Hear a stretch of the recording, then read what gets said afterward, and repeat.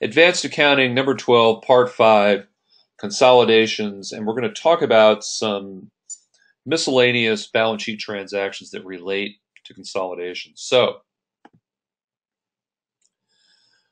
these are similar to the ones you saw in the prior video. So in this case, Bullen, a parent company, acquires 100% of the voting stock of Vicker, a sub.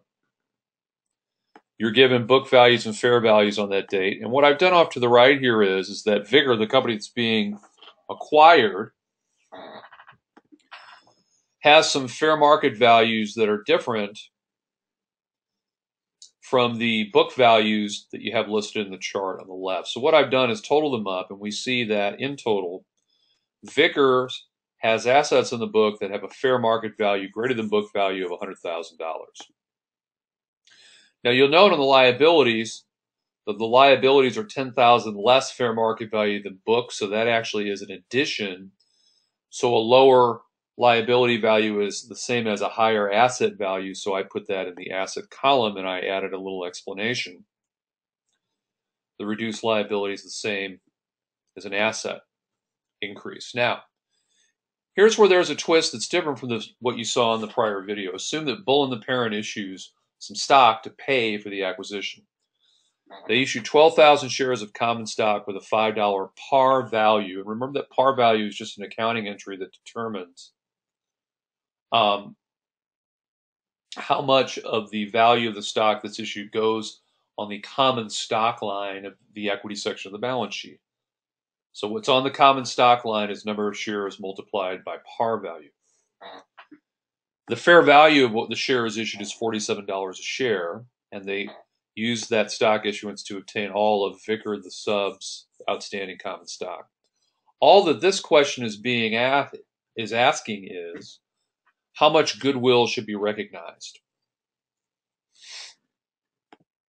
So what I did on this line is I calculated the value of the stock that Bullen, the parent, issued, fair market value, 12,000 shares times $47 a share, $564,000. Now, what's the book value of the acquired company, of the sub? What's the book value? Well, it's the sum of the line items in the equity section of the balance sheet. So I added up common stock, additional paid-in capital, and retained earnings, and I got $360,000. The difference, as you've seen on prior videos, between the fair market value of the consideration and the book value of the assets you acquire, that difference is called the differential.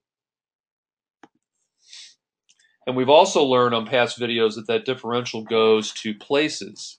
It can go to the fair market value of the assets, or if you pay more than the fair market value of the assets, you've created goodwill in most cases. So, of the differential of 204, we found out above that $100,000 is the total amount that fair value exceeds book value.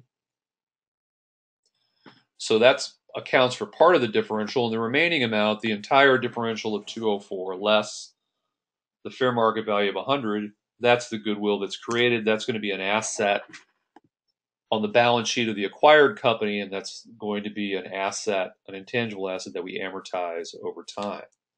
A few other bits and pieces when it comes to consolidated balance sheets here. What about consolidated net assets? Well, again, if you run through a situation where an acquiring company issues shares times fair market value, in this case, that's $1,190,000 of stock. And I made a note, if you look next to the fair value, that is new. Those are, I should say, new shares issued by the acquiring company. What are they buying? They're buying the book value of the acquired company, and specifically the sum of all the items in the equity section of the balance sheet. We saw that before.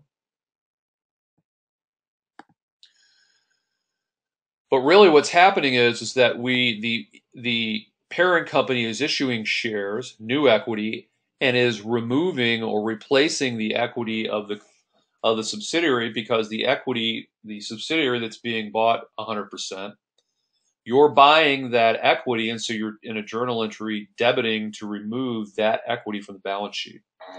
So if you want to find out consolidated net assets, it's the sum of X out of this, the stock that was issued, new stock, by the acquiring company, $1,190,000. You do not count the equity of the acquired company because that goes away, that's debited and removed.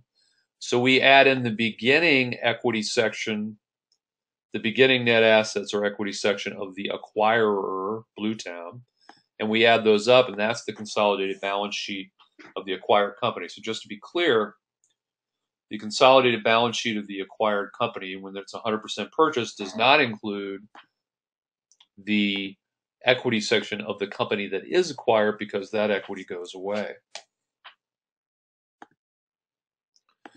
What about paid in capital? Here's a scenario again where somebody buys 100% of a company.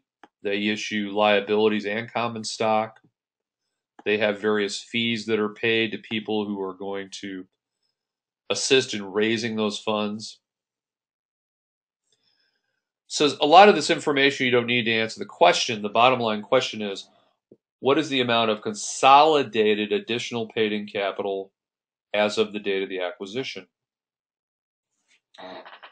And the issue here is that in a consolidation, as I just mentioned on the prior question, the consolidated stockholders' equity is just the parent stockholders' equity if there's 100% purchase. So it follows that the additional paid in capital would only be the additional paid in capital of the parent, which now would include that stock issuance or debt issuance, just the stock issuance to buy the company.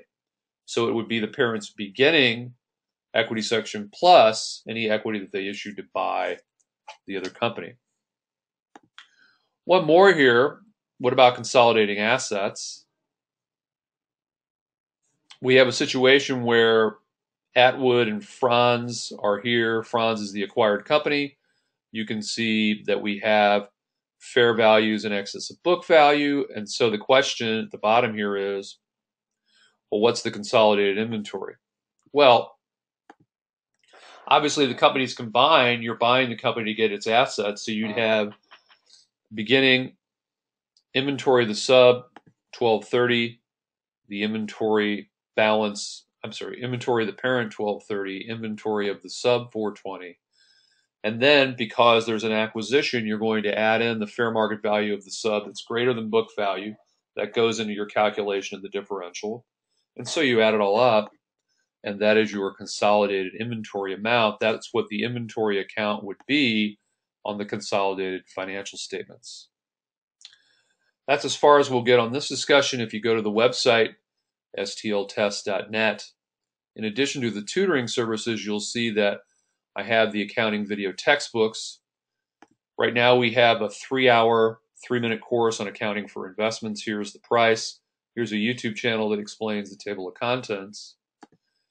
And if you click on that link in the middle, you come to a screen where you can buy the book and download a 3-hour MP4 player. And in addition, I send the spreadsheets that were used to create the video and also a practice exam with answers.